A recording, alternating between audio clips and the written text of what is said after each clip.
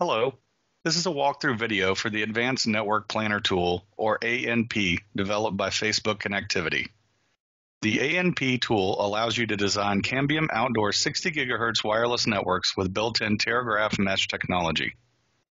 I'll share my contact information at the end of the walkthrough for any follow-up questions or access requests. Let's start with the homepage screen. As you first log in, you will see all the folders of plans you have already created. Obviously, when you first gain access, there will be no projects listed. To create a folder, click the Add Folder button and enter a name and description of your design. Then select Urban for the planner technology. Once the folder has been created, you can then click on the Add Plan button, name your plan, and select End-to-End Planner using GeoTIFF files for the template. Next, you will see a screen where you will enter your project information. The boundary polygon is the area of which you want to cover in your design. This file can be created in Google Earth. Once we have Google Earth open, we select the Add Polygon button on the top menu. Then simply click and drag the area in which you want to cover.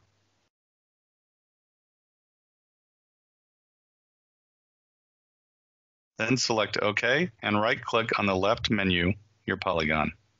Select Save Place As and name your boundary file. Next, I'll enter the boundary file I just created. Now you need to add your DSM and DTM files. We recommend you get this information from the National Maps website. I have mine, so let's go ahead and continue.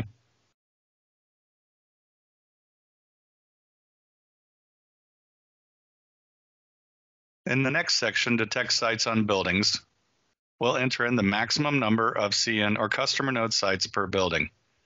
In our design, we're providing internet to houses in a neighborhood, so we know we have one CN site per building. We also know our maximum line of sight distance is 180 meters, and we'll keep the default of minimum line of sight and mounting height above rooftops. Next, we'll move to the Analyze Line of Sight section. You'll need a site list here to tell the tool where each CN customer node and DN distribution node are located. To get this site list, we will use Link Planner and Google Earth. In our Link Planner program, we have already configured the project. Simply click the Google Earth icon on the top menu bar. Then go into Google Earth to see your project populated.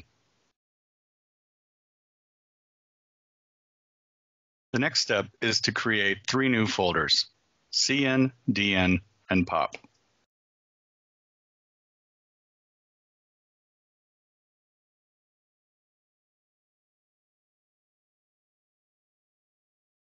Once those folders are created, drop your subscriber sites folder down and select all your subscriber sites. Drag those into the CN folder. Now go into your network sites. Here you'll have both your POP or fiber sites plus your DN sites. Add all of these to the appropriate locations.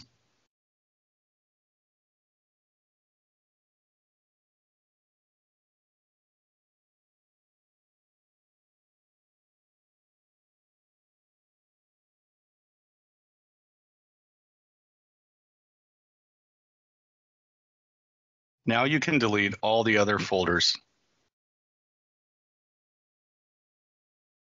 Now right-click on your project folder and select Save Place As. Now name this as your site list. Now that we have a site list, we can add it to our project. We're going to leave the DN, CN, and POP height on pole at default settings. The reason for this is you should be using Link Planner to determine the height above the building. Make sure that you're doing height above building instead of height above ground, as this will affect your project. The next section is Specify Cost, Capacity, and Demand Dimensioning Parameters. Here you want to select the appropriate amount of bandwidth per subscriber. Your oversubscription factor, we're going to go with 2, you can go up to 3, and your fiber capacity. Next, we'll enter our site cost information. For our CN site cost, it is $500. For our DN site cost, $1,200. And we'll leave the default of $1,500 for a fiber site, but obviously you can make it whatever your site costs are. Then we'll move into on a per radio cost basis. For our CN site, it's $250. For our DN site, it's $600. We need to change the number of DN radios per site to 2, as the V5000 has 240-degree antennas. Then we'll click Show Advanced Options. From here, we enter our AP-specific information. This information is easily attained by request with our ANP training PowerPoint, which gives you all the information that you would require inside the tool. We know our frequency is 60480 for what we're doing. Our noise figure is 10. Our thermal noise power is -81. Now we need to know what our rain loss or rain rate is for the project. Our rain rate can be acquired through our Link Planner project by going to the project and clicking the report button. Once the report has been generated, you can scroll down to the area that says rain rate. We know ours is 54.56 millimeters per hour. Again, going to our ANP tool training PowerPoint, we can select the rain loss tab. We can see at our 0.01 availability that we're between 42 and 60. We go to our other graph and see between 40 and 60, so we're somewhere about 17 dB. Once we have that information, we enter it into our rain loss. Now we'll enter our antenna-specific information.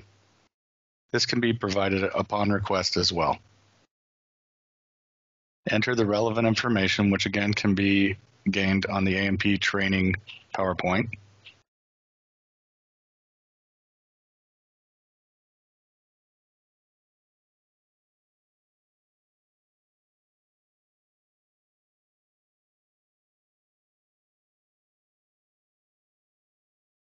Now we'll enter our CN antenna information as well.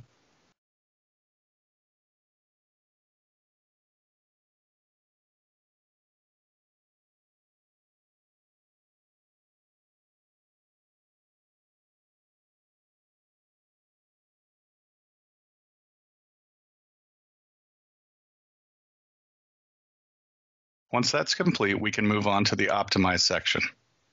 Here, we need to specify a budget. For this project, we're doing 125,000. Our max number of hops, which for us is 15. Our maximum DN to DN radio connection, we want to leave at 2, thus allowing us 13 DN to CN radio connections. The rest of the information below and in the next section can be left as default. We then want to select Save and then Launch. Depending on the size of your project, this process can take 30 minutes to many hours. Now that we've launched the project, I'll show you the same project that I did previously so we don't need to wait on all the numbers to crunch. At first glance, the tool will show you all the connections it thinks it can make, but the important information is to the right under the Output Assets files. You're going to want to click on the download for the KML and the text file. First, we'll look at the KML file. This opens in Google Earth and will show you all the possible or selected connections. We'll go under links and we'll remove the candidates. So now we're looking at just the proposed sites that the tool says are the best links to provide the correct amount of data. Next, we'll look at the text file. This text file gives us a lot of information, but the important things to know straight off are the number of active, connectable, and total candidates. So you can see we can get all of the connections that we wanted and the amount that the project is going to cost. So we added 125,000 in the beginning, but we see that it still went lower and said we can do this project for $91,950. As promised, here's my contact information. Please feel free to email me with any questions or for document requests. And as always, thank you for watching.